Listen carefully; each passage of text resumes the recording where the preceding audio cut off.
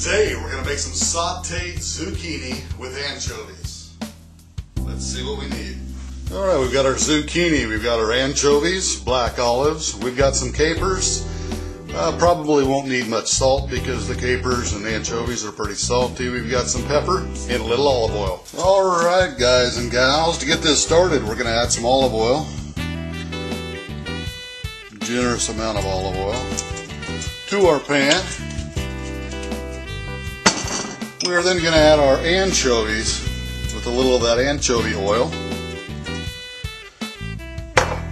And we're just going to cook that down. The anchovies are going to dissolve in this olive oil. Alright, our anchovies are pretty well dissolved into our oil. It's going to give us a lot of flavor. Let's add our zucchini.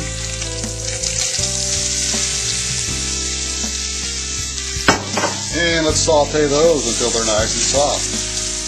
Alright, it's been about 10 minutes. Zucchini is about where I want it to be. So I'm going to add the olives. We're going to add our capers. And we're going to warm that through.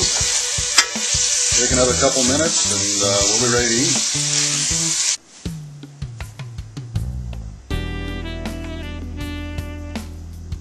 And there it is, guys, our sauteed zucchini with anchovies.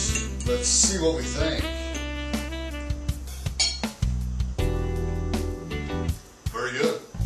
Wasn't sure about the anchovies, but it just adds a little flavor in the background to it. Very nice. Check out thebittlevlog.com for all the amounts. Thanks for watching the Bittle Vlog. We'll see you next time. Yummy.